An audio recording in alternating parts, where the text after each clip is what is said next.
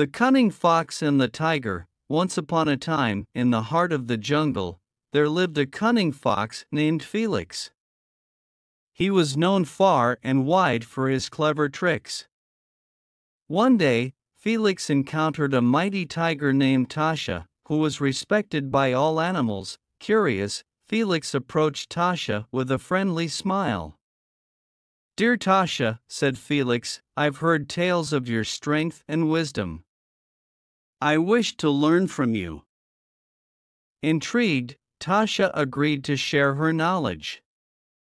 Little did she know, Felix had a mischievous plan.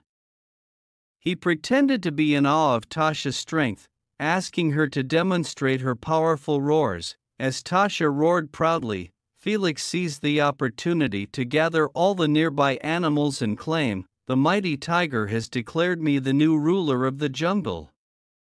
The animals, frightened by Tasha's roars, believed Felix and began to obey him. Tasha, realizing Felix's cunning scheme, decided to outsmart him.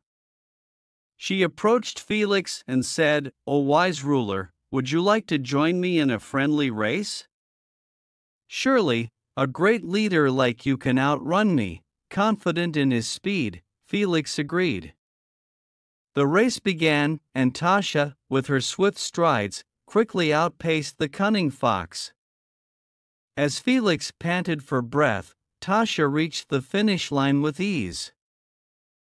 The animals, witnessing Tasha's true strength and cunning, realized they had been fooled by Felix. They turned their allegiance back to Tasha, who forgave the fox for his trickery but warned him against deceiving others, and so, the jungle returned to harmony, with Tasha the tiger rightfully respected as the true leader, teaching everyone that true strength lies not in deceit, but in honesty and wisdom.